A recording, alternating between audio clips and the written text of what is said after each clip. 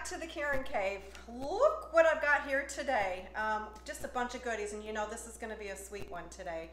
And I also have an honored guest to be with me to help me with this wonderful southern banana pudding. Again, you know, after making that fried bologna sandwich the other day that I've posted up there, you know that I'm from the Midwest, and true southern banana pudding, which started and it really originated around 1898 is when banana pudding kind of came about. But Nabisco, they didn't start marketing and selling their vanilla wafers to 1940. So talk about something that goes way back. I have a special guest here, Donna. Come on over here. This is Donna West, and I have the honor of having her here with me, and we are going to make her mother's banana pudding today. And this is a picture of her mom. We brought this here. So Donna, tell me a little bit about your mom. Well, she was a very sweet lady, and she was born in 1915. So, woo! Yes. So we got some banana pudding we are really going to whip up well, and you know what? You're going to want to mark this recipe down. But so tell me about your mom. Okay, well, her name was Allie, and she grew up in Johnston County here in North Carolina, and she was the third from the bottom of 12. Oh my goodness. So 12 children. 12 children in one family. So she was. I bet they had one bathroom. They didn't. Well, it was probably outside. And she had to. Her mom sometimes got a lot of headaches, so her dad would get her up and say, "You've got to go fix the biscuits for everybody." So she learned how to. He'd get her a stool and put her at the counter, so she had to do the biscuits for everybody first thing in the morning before she even went to school, if she went to school. She did up until the 5th grade, but she managed with, and then she had 5 children of her own. So I was the youngest of the 5, and she didn't like for us to be in the kitchen too much because she wanted to get it done real quick. But she did teach us and leave us some very memorable recipes, and some of them in her handwriting. But and she always on Sunday, not always, but if we had like fried chicken and stuff, banana pudding was on the Sunday dinner recipe, and she brought it out warm, and it didn't last long. So she was a very good cook. She learned from a young age to cook. And they cooked so different back then. They didn't have the tools that we have now, all the electric things, all the electronic things. So just think about, you know, how that all happened. And we'll talk about that as we're making this recipe. So Donna, how do I know Donna, and how do I know that this banana pudding recipe is the best? Well, my daughter was lucky enough to marry into Donna's family, and her son absolutely loves banana pudding. And so it can't be anybody else's banana pudding but Grandma's. So we're going to introduce you to this recipe. We're going to get started. We're going to talk to you a little bit about the ingredients coming up next. But the biggest thing is those vanilla wafers that go into this, and some fresh bananas. This is going to be all made from scratch. There's nothing coming out of a box but these vanilla wafers. So stick with us, and we'll be right back, and we're going to get started. Okay, so we're back, and we are going to get started here. You know how I am. I like to have everything all measured out, and so does Donna. We're very organized cooks. So we're going to start with the custard filling, right? Right. Okay. That's the first step. Not a whole lot of ingredients, but it's super delicious. So I'm going to read out the ingredients from Donna's mother's recipe, and Donna's going to show you exactly how her mom made it. So let's switch positions here. Okay. And the first thing that's on here is that there's 3 egg yolks. Egg yolks. We separated those. And Donna's going to take the double boiler. Yes, you need a double boiler.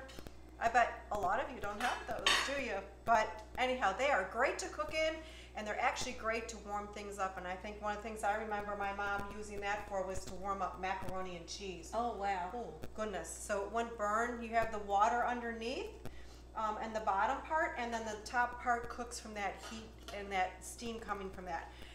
Okay, so back to our custard filling. We've got 3 egg yolks. We did keep the egg whites. Don't throw those out. We're going to use those for the meringue. So I'm just going to go ahead and set those aside.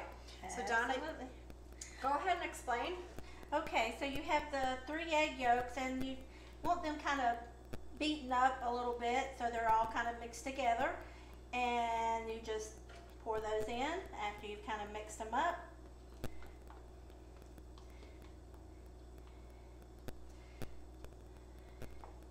And then you got your 3/4 cup of sugar.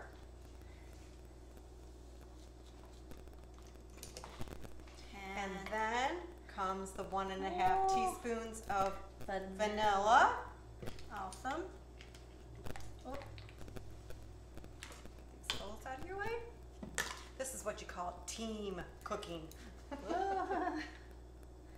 I can't wait to have a taste of this stuff because we've had it in the past and it is delicious. And that's why I wanted to get Donna on here just to talk about it and talk about her mom and a little bit growing up in that family, which is always fun to hear how you do it. And so now Donna's going to add some 4 tablespoons of flour to her mixture. This just gives it, the 4 tablespoons will help thicken it up. It's almost kind of like making a rouge. It is. Okay. And then the last part of this custard is 3 cups of milk.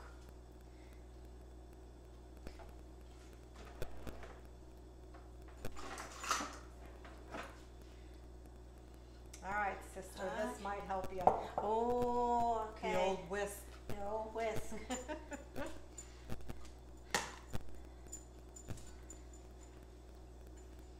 Okay, I'm gonna lay that right there just for the time being. And we're gonna get this all whisked together. Okay, the next ingredients is that nice gas heat from the chamber stove. So go ahead and light it up, Donna. Okay, I think I can do this. There you go. There's those beautiful blue flames. You can adjust it. I think that's good. I think we do this on medium heat, but you have to keep it constantly stirring because you do not want it to scorch. So you just keep stirring, and that's the hard part, standing right over it. But and how do you know when it's done? Like, how do you know when it's ready to? When it will thicken up. When it gets thickened, real thick, then you know it's not like, it's just more by eyesight, as you've said many times. It's more by eyesight that you can tell that it's gotten thicker. Okay. So do we need to slice up our bananas next? Is that not quite yet? Not quite yet. I would get this done first. Okay. And then, because you have to keep stirring this.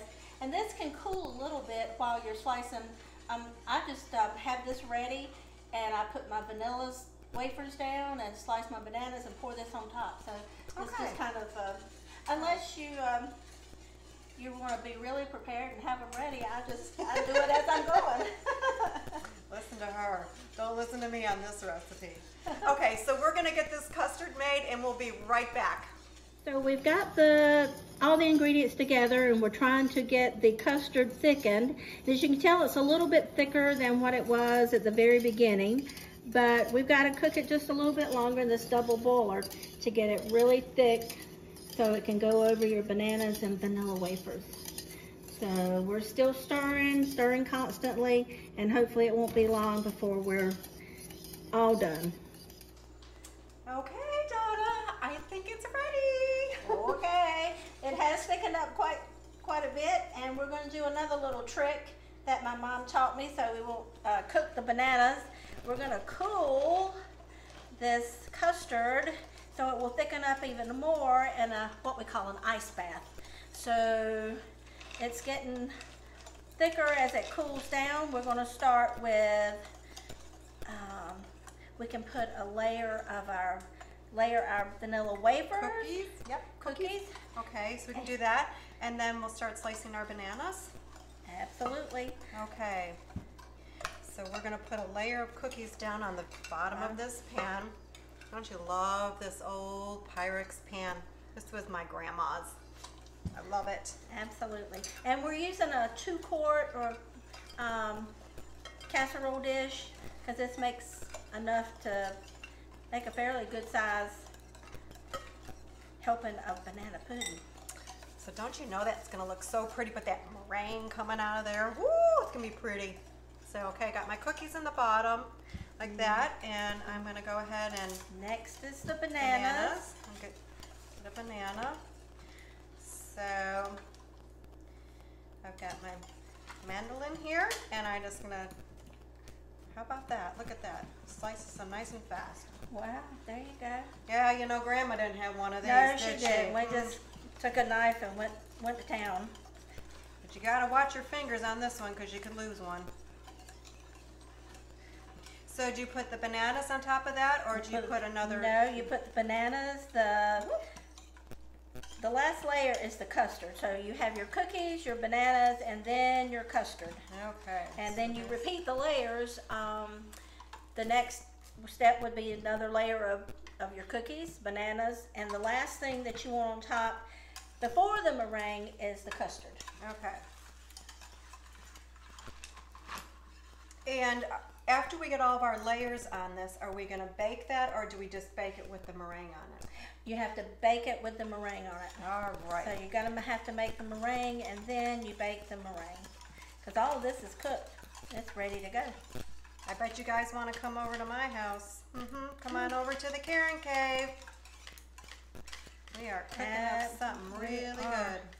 Let's see, Karen. She's trying to make me a Southern Belle. You think that's gonna happen?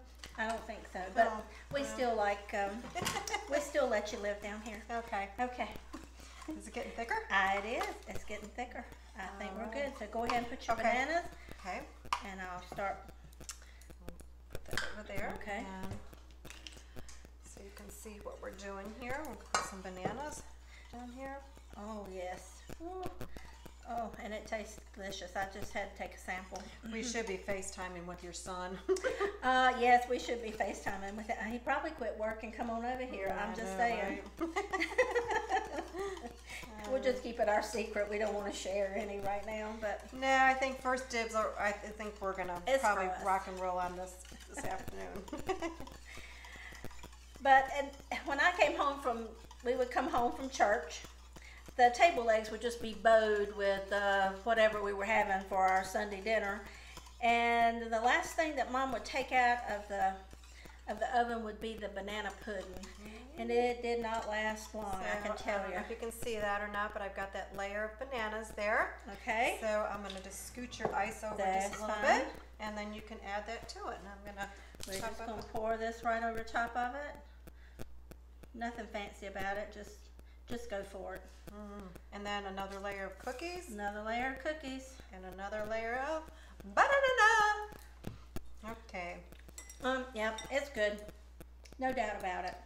Oh, I'm sorry. I wasn't supposed to sticking your fingers in there? What the heck? Well, you know, cooks have to. Got to taste along the way. Yeah, I know. I always talk about my grandfather that was a chef, and he did so many really fun recipes, and I'm going to share a lot of those with you this winter. They're really more, to me, they're kind of comfort, but he was always taste testing, and yeah, he was an amazing chef. Left us some good recipes. Wow, nothing like those tried and true recipes that you can have from family. Yeah, the best ones are in their handwriting, right? Absolutely. Okay, let's stick one more right there. And give me a minute here. We're going to slice up some more banana. Absolutely. This comes together pretty quickly. It did take the longest. It takes, maybe 10 minutes to get the custard going. But once you get the water boiling in your double boiler and it comes together, it doesn't take too long at all. These banana, they're nice and fresh. The longest part of this whole recipe is doing the custard. It is. But you gotta do it in that double boiler. Make it from scratch.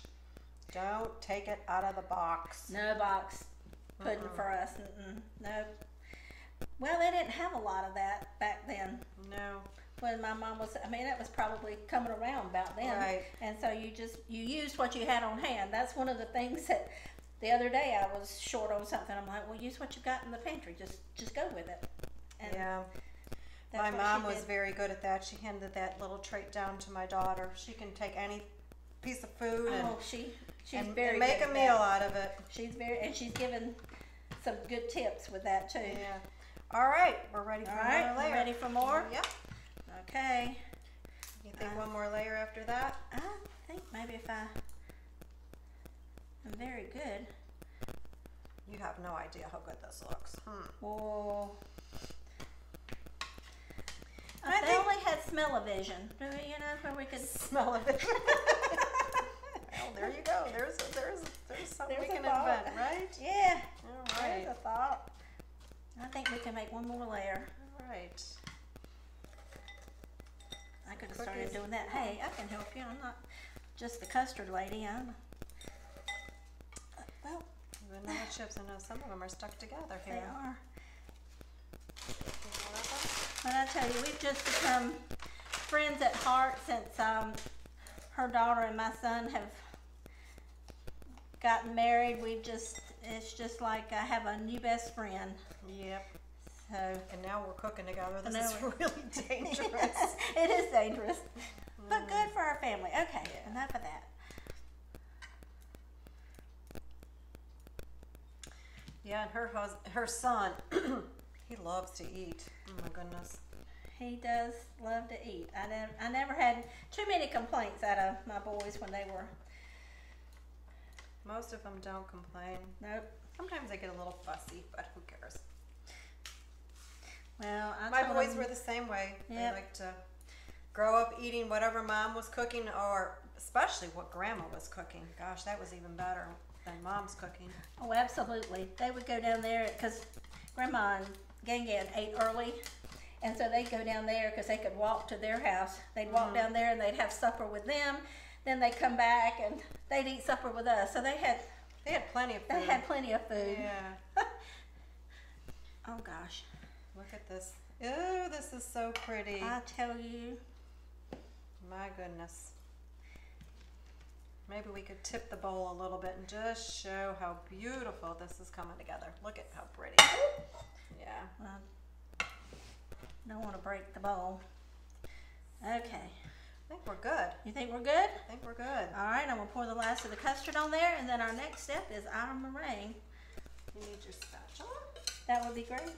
There you go. Okay. Let me wash this one off real quick.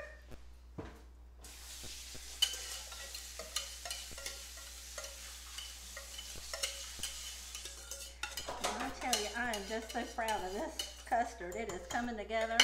Woo! So good. Yeah.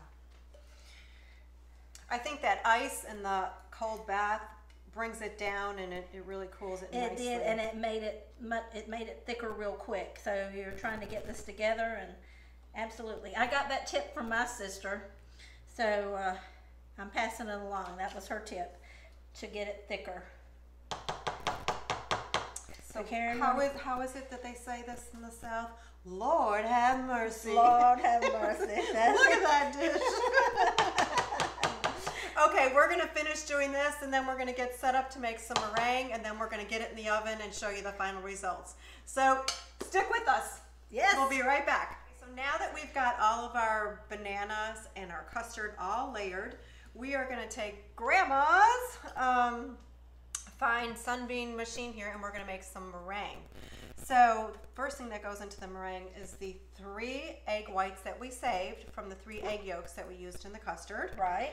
Okay, and then we have 1/4 of a cup of sugar. Yeah, we have to gradually add that. We got to get Okay, this. so we're going to get that in first. Yep. And then we have 1/2 teaspoon of cream of tartar, and we've got 1 teaspoon of vanilla flavoring. So Okay, I'm going to get this going and get them a little frothy first. I do want And a teaspoon of vanilla. I got to get this, got to get them whipped up first. So making this meringue, you want to put it at a high speed and get them real fluffy? Yes. Yes, okay. Yep. So when they get kind of, as I say, frothy, you know, looks like sea foam,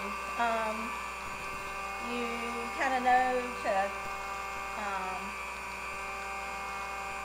I think we're good. I'm going to go ahead and, you think it's good? Yeah, I thought it got me.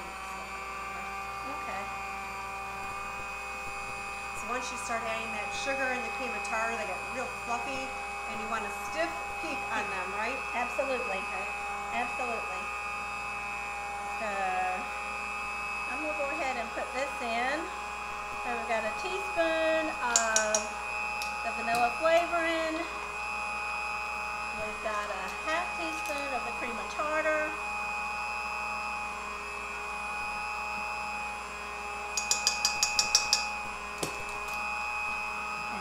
going to gradually add this.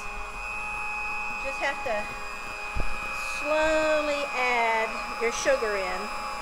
You don't want to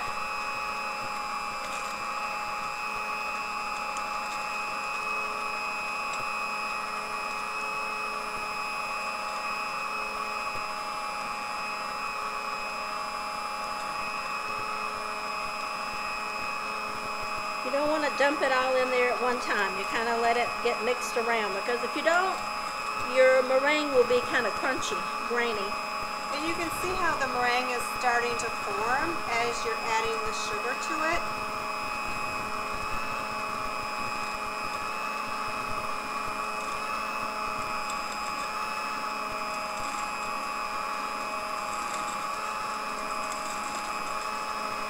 And you can use meringue for all things, like my mom's next favorite thing was lemon pie. She made that for lots of church bake sales, and when the boys were sick, she was always bringing them a lemon pie. So meringue goes on a lot of things, so it's... If you want your mixer at the highest speed that you have, it's coming along.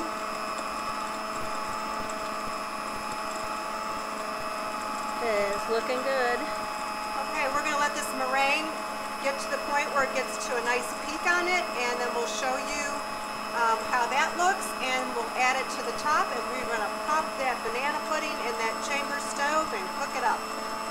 So stay with us. Okay, so you can tell that we're getting close, and I think when we take the beaters out, we're going to turn this off, and you'll see how it has a stiff peak to it. Can you see those little peaks in there? And so you know that it's ready to go. So we're going to put it on top of our banana pudding, and then we're going to bake it. So here we go. We're going to put our meringue on top of our banana pudding. And once we get this all spread out, and you want to make sure that you put it in the middle and then seal the edges, because somehow if you don't seal those edges, it just doesn't cook right.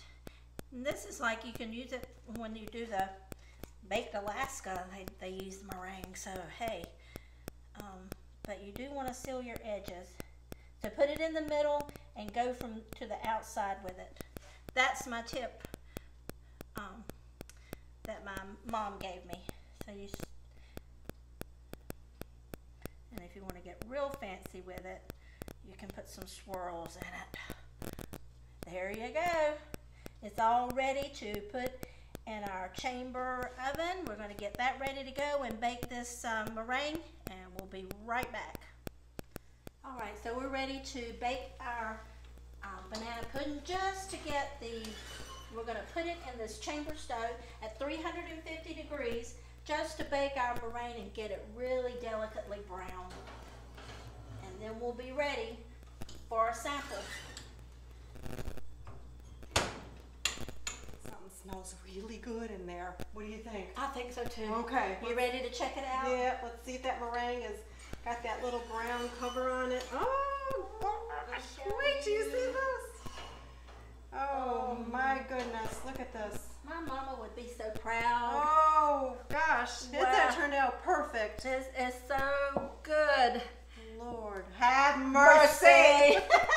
We are going to have some good eating. Okay, we're going to let this cool, and then we're going to scoop it out, and we're going to give it the taste test. So hang on. I'm sorry, go ahead. Okay, I think we're ready for the taste test.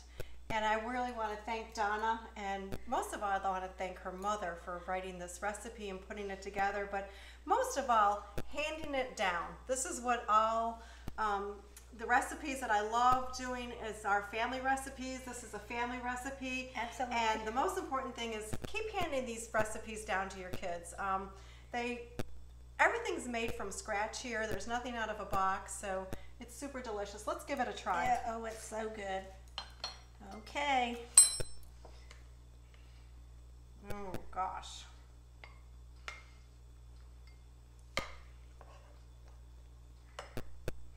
Look at the steam coming out of that.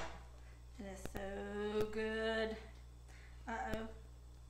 Now, you want a little more of You that? know, they don't say banana in the South, they say nanners. You want some nanners? Nanner pudding. Nanner pudding. Oh my gosh, Okay. here we go. Okay, Mama, here we go. See if I did good. Mmm. Oh, this was perfect. Brings back memories. Does it? Oh my gosh, yes. Yeah. Sure does. Oh, this is wonderful.